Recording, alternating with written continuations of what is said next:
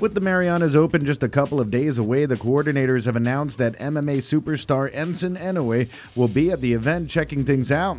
This is in addition to major outstanding jiu-jitsu black belts who will be officiating the event. Inoue contacted coordinator Steve Shimizu and told him that he has always wanted to come back to Guam for the Marianas Open. Enson is actually the first, him and Roman De La Cruz were the first guys that actually did the first jiu-jitsu tournament on Guam. I believe it was in the Agani Heights gym. Obviously he was in the area and he just wanted to come in and check it out. He said, "Hey Steve, how's that Marianas Open coming along?" I said, "Oh, you know what, Enson, it's good." He goes, mind if I come out?"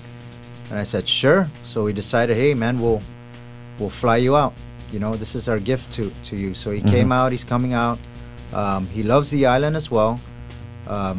He just wants to show presence at the tournament and watch a few guys compete. I think he's gonna be selling one of his good luck rosary bead things that he's gonna do, so people can check it out when they get to the tournament. The Marianas Open has since become the premier BJJ competition that helps showcase Guam's Brazilian Jiu-Jitsu's best and brightest, and also helps practitioners gauge their skill level amongst their peers.